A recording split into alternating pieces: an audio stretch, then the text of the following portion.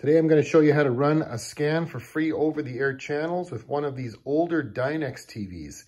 Dynex TVs were sold by Best Buy years ago and have been out of production for a while, but if you still have one of these kicking around, you can still use it to receive free over-the-air TV channels with an antenna. Something to know about digital TV is that channels must be scanned into your television before they're watchable. It's not like the days of analog TV where you just hook up your rabbit ears and channels automatically appear. You have to run a channel scan before you can watch the channels on digital television. Make sure your antenna is pointed in the direction of your local broadcast towers. Now plug in the coax cable from your antenna into the RF jack located on the back of your television. Usually this is labeled antenna cable in. Press the input button on the remote control and make sure that TV is set as your input source. That's where your antenna channels will be located once you scan them in. All right, press the menu button on the remote control now.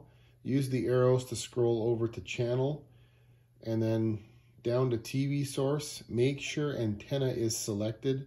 There's other choices here like cable and cable satellite. Make sure it's on antenna. That's the source you'll scan your over-the-air channels in from. Once you've selected antenna, go to auto scan, press enter, and then hit yes, and the channel scan begins. Now I only get 3 over-the-air channels in my area, but you'll probably get a lot more.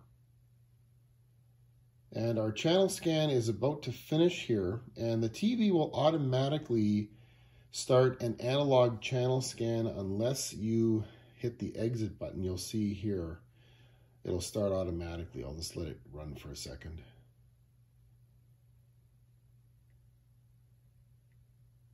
So here it's starting an analog channel scan, but most areas don't have analog channels anymore. So you can go ahead and hit the exit button if you don't have any analog channels in your area. And now the channel scan is complete and you're ready to watch TV.